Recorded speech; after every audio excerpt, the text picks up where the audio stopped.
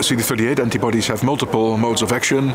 They can activate the complement cascade, they can induce NK cell-mediated ADCC, they can induce monocyte-mediated ADCP, and also they can eradicate immune suppressor cells because they are having CD38 on the cell surface. So they can eradicate regulatory T cells, regulatory B cells, and myeloid-derived suppressor cells.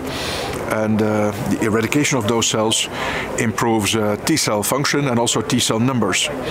So we think that these positive effects on the T cell system may in the end result in a host anti-tumor T cell immune response, which also contributes to the efficacy of CD38 antibodies.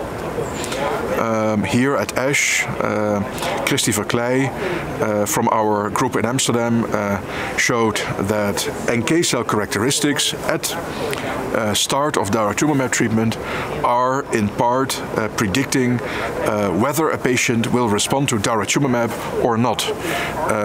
And she also showed that at the time of resistance there is a different phenotype of the NK cells, and those functional changes may also influence relapse when patients are treated with daratumumab. And with these insights we hope to, in the end, to improve the efficacy of daratumumab by making new rational combination strategies for these patients.